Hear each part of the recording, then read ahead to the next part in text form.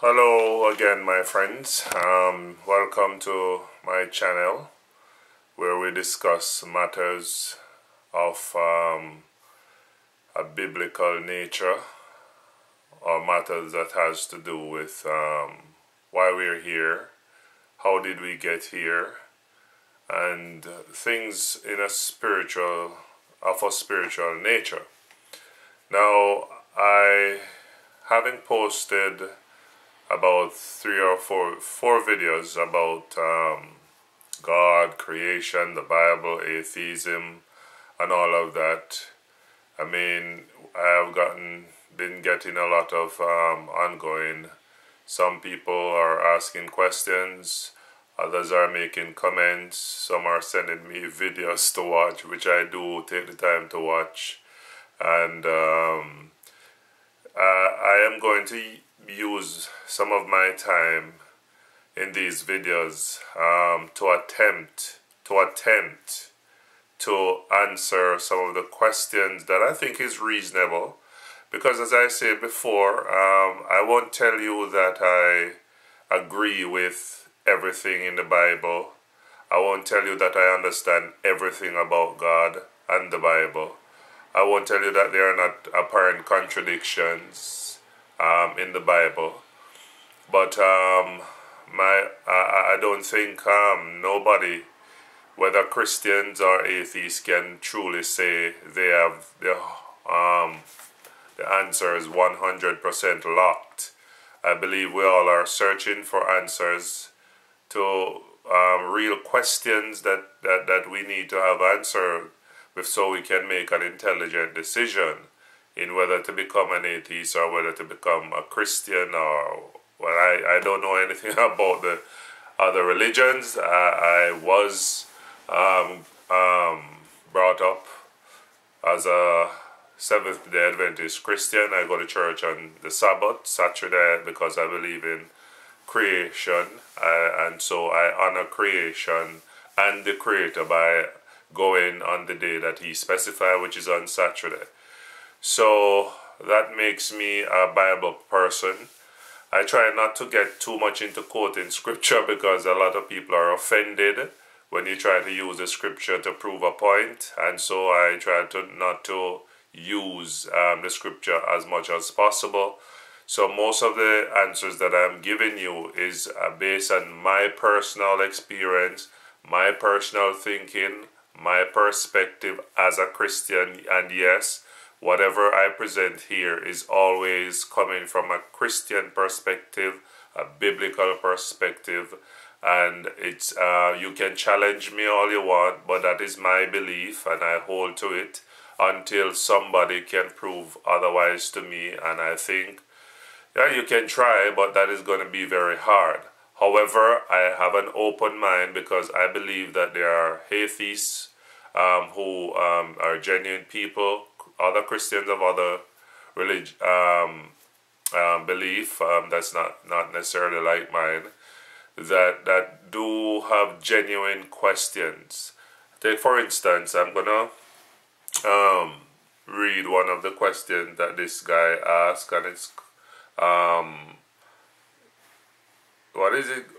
It's coming from username. He calls himself username in one of my videos, and it says, okay, how could an all-knowing and all-powerful being end up creating a system that needed to be changed? That's part of the question. How could an all-knowing being come up with a system, or end up creating a system that needed to be changed? So in other words, how I interpret this question, if you're God, how can you come up with something that did not work? And that's a reasonable question. And then you had to change it. And I think he's probably referring to like the Old Testament system of sacrifices. I don't want to assume, I'm sorry you didn't make it a little more clear, but I'm assuming he meant the Old Testament system. Well, my answer to that is simple. It was to lead up. It was the shadows, Bible call it, of things to come. So God is a God of time based on the Bible, and the ultimate aim was for him to sacrifice himself or his son. But in the meantime, because it has to be done at a particular time, there was something for those persons back then in the form of the sacrificial system, and that sacrificial system was to point. So for instance, when a lamb was slain, that lamb represented the Son of God who would be slain, right? When the blood was shed, without the blood there is no forgiveness of sin. So that had to be done for sins to be committed, to be forgiven. So that is why that system was just a shadow of things to come.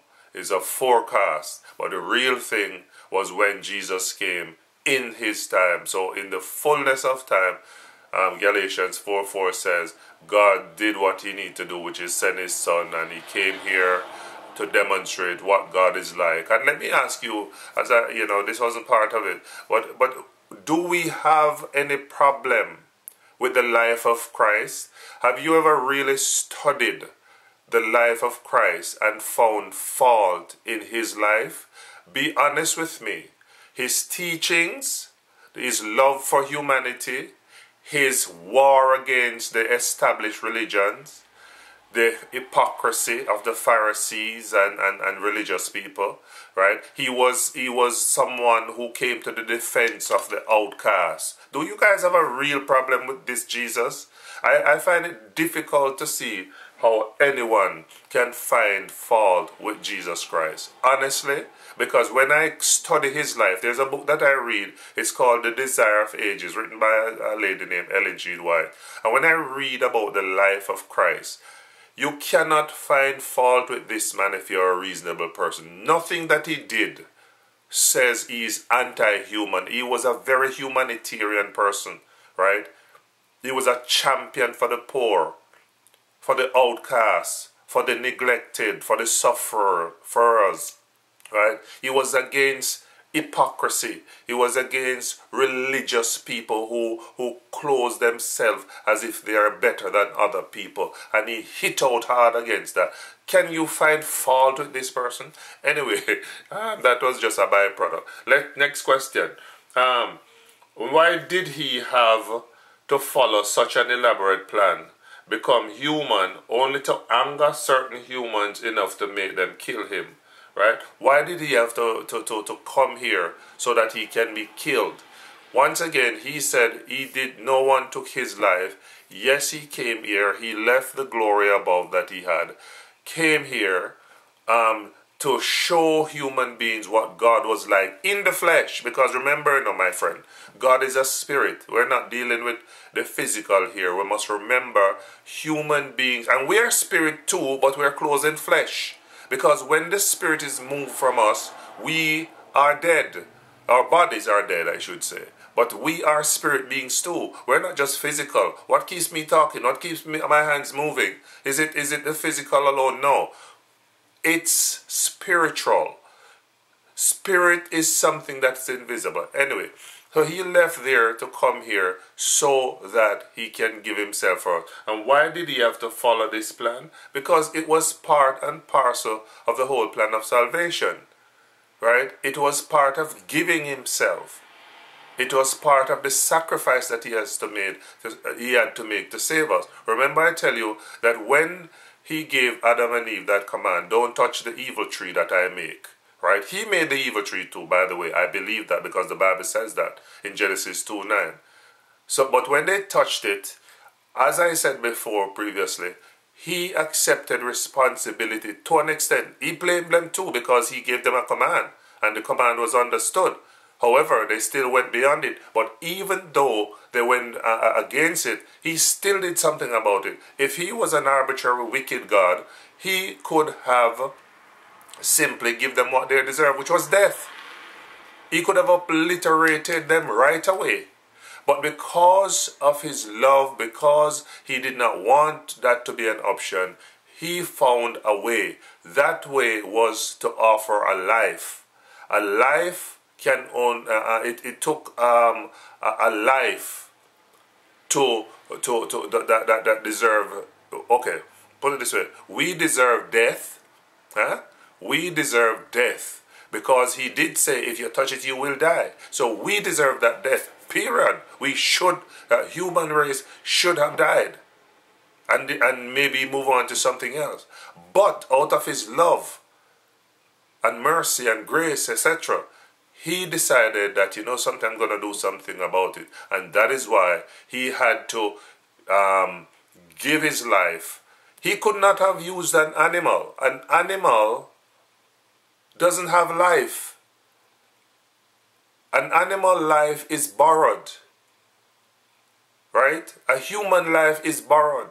The only one that truly have life is him. So he had to give himself, his life, for us. I know that may be a mouthful and that may be challenging to your thinking, but that is how I understood it. That's how I'm selling it. Moving on. All right. So, Christianity crumbles on this question. No, don't say things like that. I don't know that Christianity crumbles because, as far as I'm concerned, to say Christianity crumbles, where is Christianity crumbling? Sometimes we use word out of context. Christianity hasn't crumbled with a question. Please, please, please, please, don't use question. Like some of us, somebody asks you, how are you doing? You're saying, boy, I'm a mash up. You're not mash up. You're just going through some problems. Please, you're not mashed up. You're in one piece. So don't say Christianity crumble. Say it's a challenging question and you don't think you've gotten a reasonable answer. All right. So the question is: Christians need to be constantly Christians need to constantly limit their unlimited God for things to make sense. For instance, how did the talking snake get into a garden protected by an all-knowing and all-powerful being?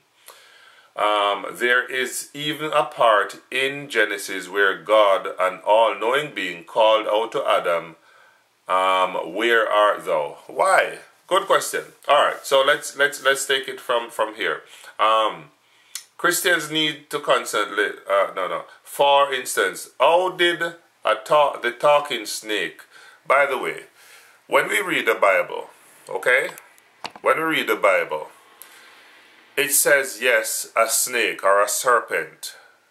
But it was, if you read other texts, and by the way, the Bible must be read line upon line. Isaiah 28:10 says, how do we understand and interpret the word of God? It's line upon line, precept upon precept. There is here a little and there a little. In other words, in Genesis you can find a line that clarifies a subject. In Revelation, in Matthew, Mark, Luke, and John, and when you put them, it's like a puzzle. The Bible is written like a crossword puzzle. It's scattered.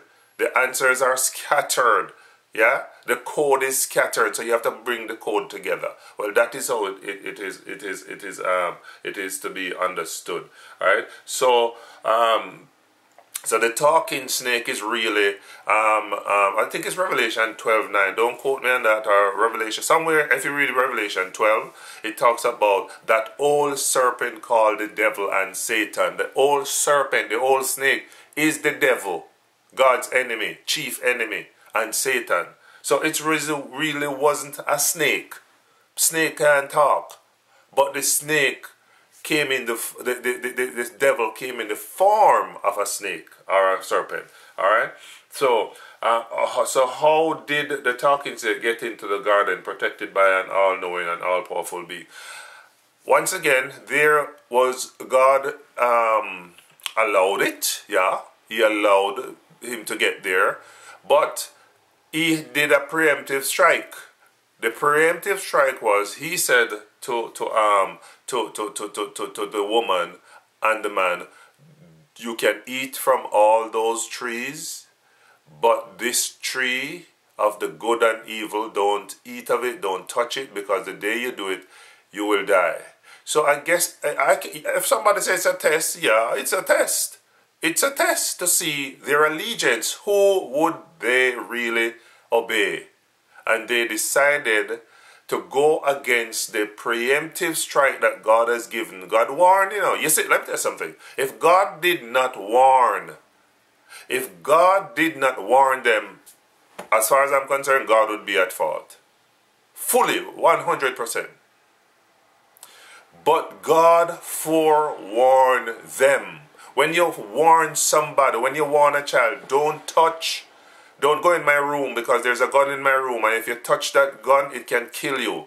And that child decide to go against you. You cannot say you did not warn the person. Warning, the preemptive strike against the devil was to warn. However, for some reason, they go against what God had commanded, and they listen to the devil, to the voice of the snake, or the voice of the dragon, or the voice of the serpent, whatever you want to call him. All right. So there is even a part in Genesis where God, an all-knowing being, called out to Adam, "Where art thou, and why?" Where are you, Adam? Where art thou? As I said before, some things are spiritual. We're not to interpret everything as meaning. We need to look beyond the or a deeper meaning. Where art thou doesn't necessarily physically mean where are you. It can be spiritually, right? But let's say it means physical in this sense. He's simply wanting them to come forward because he knew what was happening. In other words, why are you hiding? Where are you standing? Right? Is that he didn't know where they are? Come on. He's God. The Bible says that his eyes run to and fro the earth. He's omnipotent. He's omnipresent. The Bible says the heaven of heaven cannot contain him. Somewhere in Kings, 1 Kings, I think it's 8:27 or something like that, I'm not sure. But it says the heavens of heaven cannot contain God. God's eyes are everywhere. So he saw, but he's simply asking, what have you done? Where are you standing with me? Did you go and touch the thing that I commanded you not to touch? Where are you? Where are you? Why are you hiding? Come out of the closet, in other words. Right? So it's not that he didn't know where they are physically. So we, and that's why understanding and interpreting the scripture is so important. And as I said before, I don't tell you I have all the answers. I could be wrong in my understanding, but I'm doing the best I can to say that God knew where they are, but he's simply asking them to give an account of themselves. And that's why when he said, "Where are you?" He said, "Did you touch the thing that I told you not to touch?" Who knows? Maybe those days God was relating to them in a less invasive manner. That thought just come to me, by the way. Maybe God had just leave them with their privacy. Suppose they want to have sex.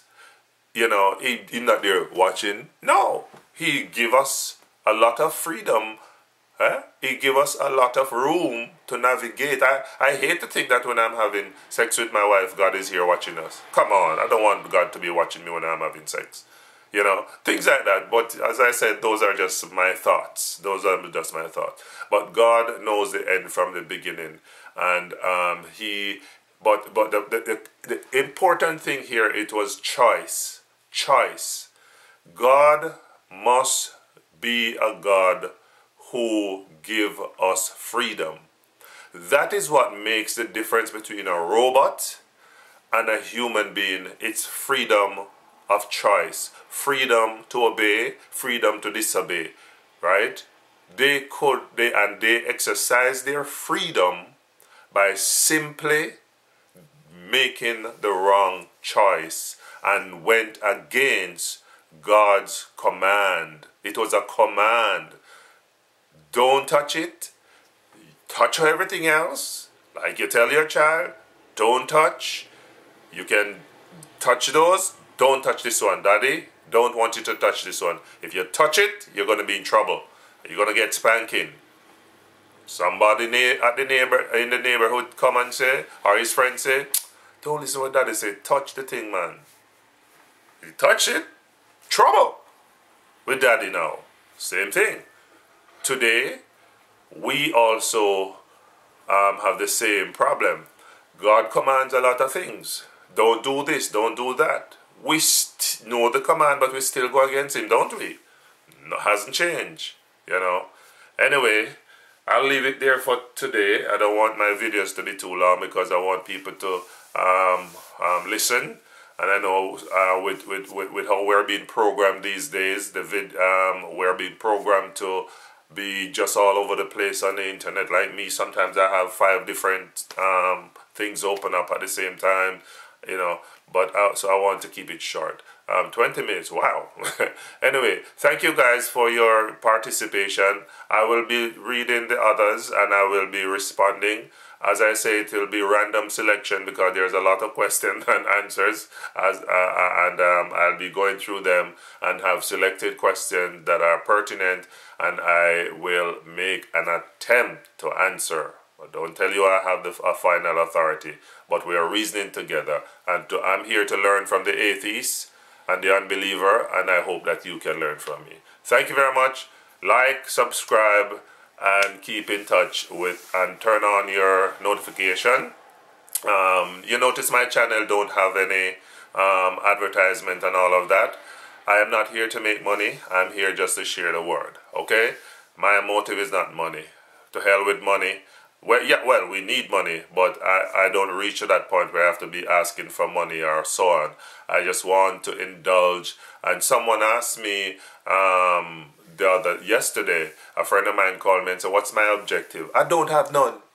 My objective is none. I'm just here to share. I want to hear why a person is an unbeliever in God. Because I have my doubts too with some things. And I want to share you why I believe in God. We don't have to have any motive. I don't have no definition of what's my objective. I am not trying to convert the world. I am here to share, and I'm here to because I'm learning so much. I'm learning so much. My mind is expanding right now. I'm learning a lot about evolution. We didn't do that in school, right? So I'm learning. I'm here for us to interact, all right? Thank you. Have a good and blessed day. Thanks. Bye.